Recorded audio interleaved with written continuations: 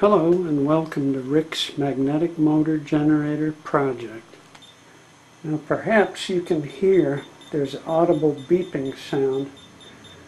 I currently have the level set so that you can hear the beeps, and this only occurs when you're within about 1/10 of a degree of being accurate. 1/10 to 0. And I'm going to show you that even as I rotate the wheel so that the level is at the side position, the wheel is still level. You should still be able to hear the beep.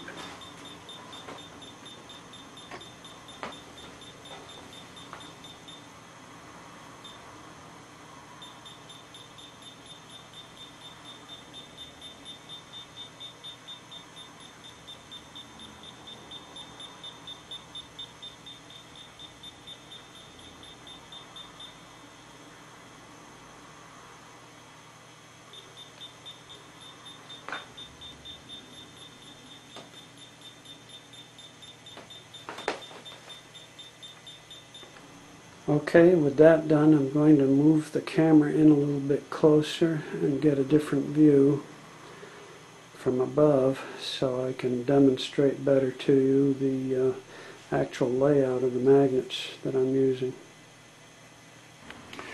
Now, as you can see, I've labeled this as my start position,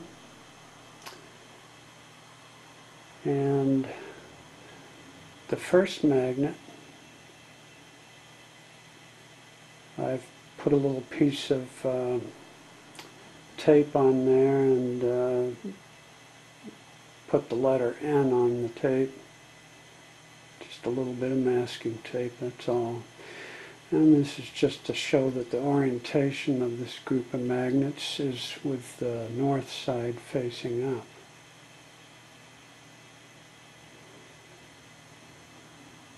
Now you can see that in this group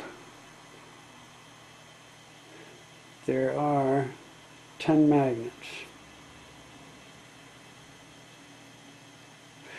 Each one of these magnets is spaced about 5/8 of an inch apart.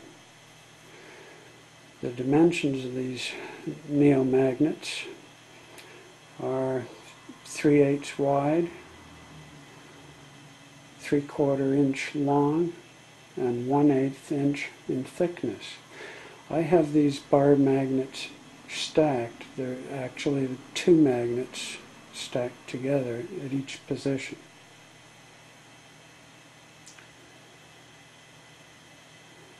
The reason I chose the 5/8 inch spacing between the magnets is because I performed a few experiments, and anything from 1/2 inch to a 5/8 inch spacing seemed to work quite well.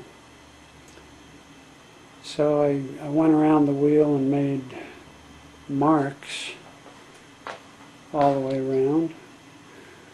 Perhaps I can zoom in on that rim a little more. Show you, see the marks that I've made.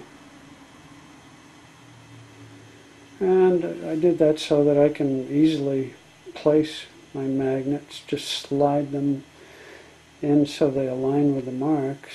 You can see a little bit of the mark shows to the left of each magnet. So this makes it quite easy to do magnet placements. I can arrange 5 together in a group, or 6, 7, 8, 9, or 10 like I have right now.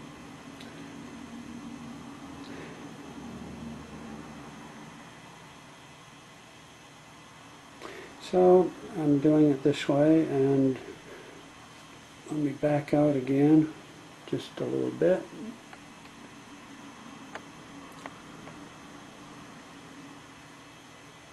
There now you can see the entire group, and you can see that there's a fairly wide space between my magnet groups. And here's the next group that comes along, also north oriented. Quite a wide space there. Alright, now I'm going to show you how I can place a stator magnet above these magnets in the group and cause the wheel to rotate.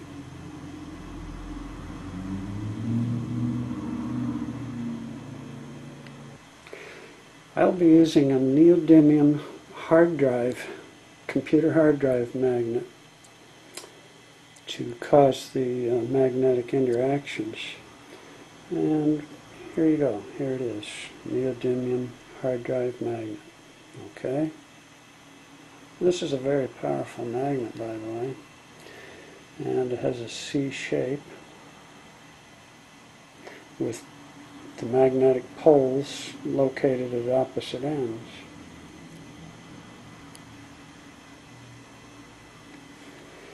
Now, watch what happens when I place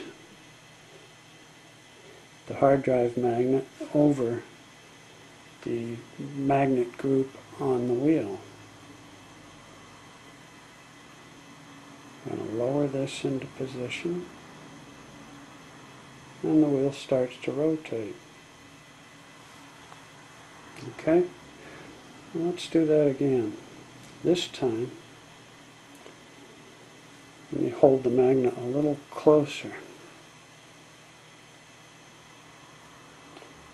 You can see that the rotation was quicker that time. It was more forceful. So there is a distinct placement where the magnet has the most effect. I just wanted to show that to you because I know there are a lot of doubters out there who feel that Milo's setup couldn't possibly work, that it's just a hoax. But as you can see, placing the stator magnet above causes these magnets to rotate. Now there is a problem I'd like to point out to you. There is a problem that can be encountered in between the two groups. It's easy enough to get one group to start. But watch. When I come around to the second group, the wheel suddenly stops with quite a force. It's like slamming the brakes on. Now with Milo's setup, he doesn't run into that problem because he's using weaker magnets. You can see how slowly his rotation starts out. It starts off very slowly and gradually builds up speed. That's because he has placed his stator magnet high enough. It's just at the critical height where it's just barely interacting with the magnets on the rotor. If he were to lower his stator magnets, he's actually using two magnets for the stator. If he were to lower those magnets somewhat to get a stronger reaction, he'd get a faster rotation effect. However, he'd run into the same braking effect as the next group approaches.